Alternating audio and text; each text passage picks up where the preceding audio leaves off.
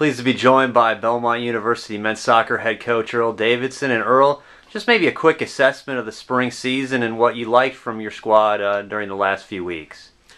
Well, the spring's an opportunity to integrate some more of the younger guys and get them more comfortable, but also to help our returning nucleus with the veterans to ascend the next step as far as being team leaders and so forth. And we thought it went very well. Especially, we felt very good about how the spring ended and the focus and the toughness of the group that we showed at the end of the spring. So we thought it went very well.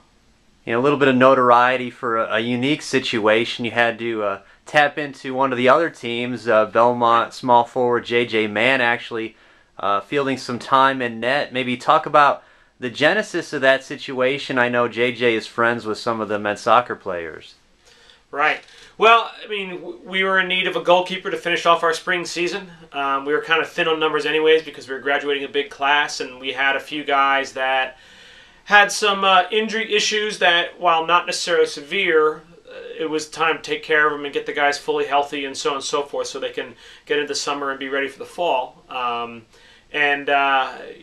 approached Coach Bird about if any of his guys would be interested in helping us out the last few matches, and he was all for it and excited about it. And, JJ rooms with a couple of our guys, so they're very good friends and so on and so forth, and he was all excited to join in and help out, and, he actually had a great impact. We really enjoyed having him. And lastly, what are some things that you left the team to carry into the summer? Maybe not just focus on fitness, but maybe mindset when they return here in the fall. Right.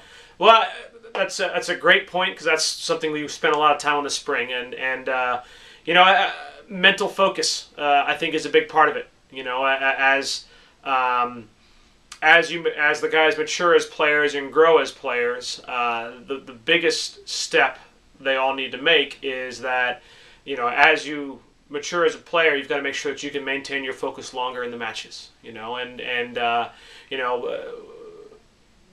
While you're younger, you can get away with a little bit when you lose some focus and so forth. But as you become the team leaders and juniors and seniors and so on and so forth, they need to be the ones to help to keep the group help the group keep their focus as well as they themselves. And I felt that was something that we really made some really good strides in with this spring.